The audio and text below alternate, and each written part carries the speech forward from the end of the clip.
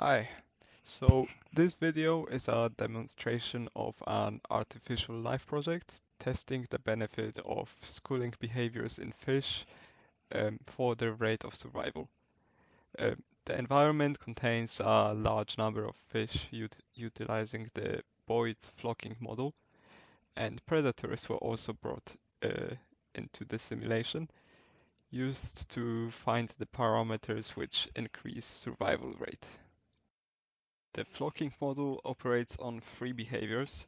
One of them is separation, which calculates the mean direction away from nearby voids and steers the agent away from them. Alignment calculates the average direction of neighbors and makes the voids more likely to go in the same direction. The last behavior that attributes to coordinated flocking between the agents is cohesion. It finds the average position of the neighbors and steers the agents towards them. I added an additional attribute where if the number of neighbors is small, the agent will instead try to join a faraway group.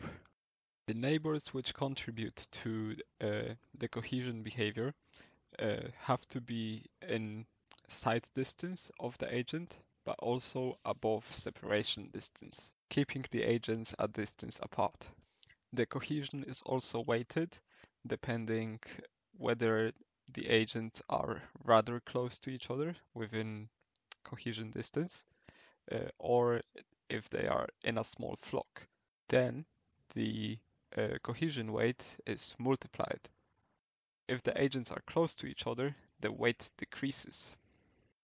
Each of the vectors generated by the flocking algorithms are then weighted by multipliers specific to a particular member of the population. There are several parameters governing the movement of the fish, uh, randomized for each individual member. These values are randomized within a fraction of the average value, and they include parameters such as speed of the fish, how far away they can see, the weight of the flocking behaviors, uh, number defining the small flock, or a number which slows down the agent's rotations. The vectors generated by the flocking algorithms are combined by simply adding them together and normalizing them, uh, and then scaling that result by the turning delta to find the new direction which the agent will steer towards. The nearby voids function doesn't just take into the consideration the distance between the agents, but it also considers the angle. So agents are only considered neighbors when the other agent is within a cone in front of this agent. So the predator Boyd was implemented as an extension of the base Boyd class.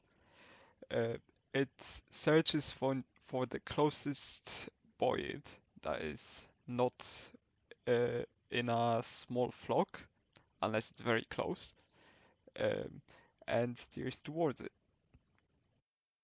It has a much lower turning delta uh, than the other agents, but it's also much faster.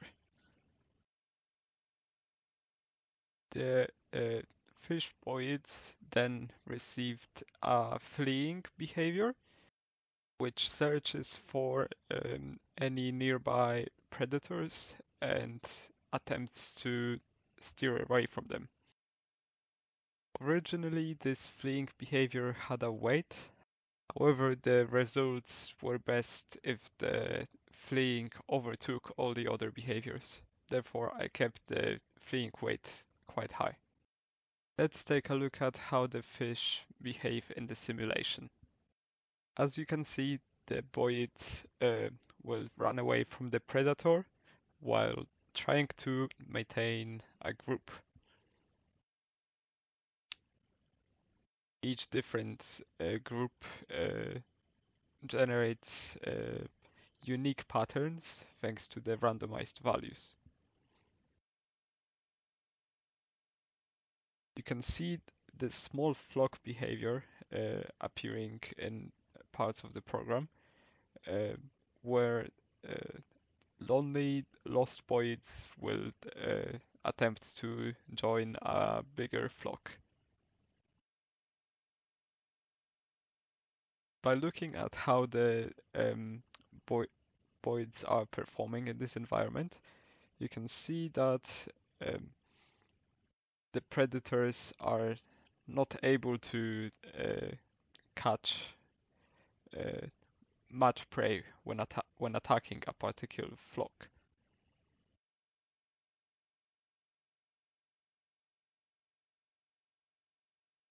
The results of the simulation are generated um, by Boyd deaths which occurred in the first 30 seconds. By inspecting these values, we can determine the parameters that were beneficial to the survival rate of the fish.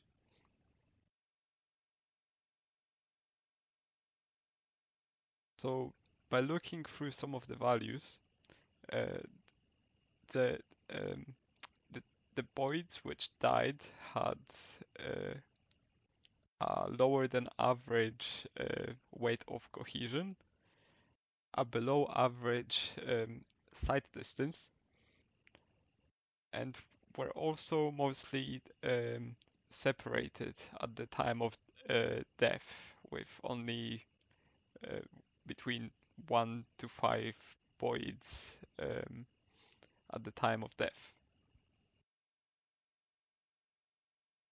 Another interesting thing that emerged from the simulation is the fact that there were very few deaths of fish with a larger small flock definition. These fish would act as kind of leaders of the group, pointing their neighbors towards other flocks. In conclusion, in this project, uh, an artificial life agent-based model was effectively developed to answer the question of whether flocking behaviors are beneficial to the survival rate of fish.